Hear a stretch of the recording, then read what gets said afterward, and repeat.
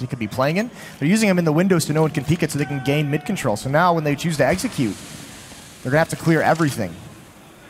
So the guys from C9 now lining up a 3-man hit through the back alley over here towards the B bomb site. But Taco already posted up, ready to re-smoke inside of the apartments and hold these guys back even more. Nade's going to go out. Not really going to connect, unfortunately. Still a little bit too far up, a bit early on that one.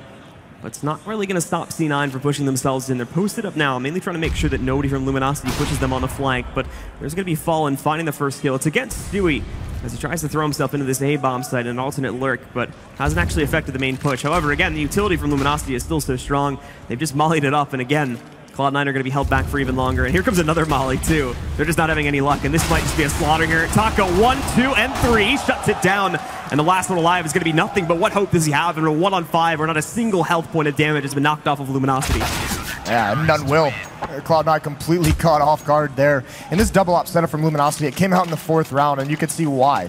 It's great effect at the moment. I believe we're going to have a pause here from Cloud9 as they have to figure something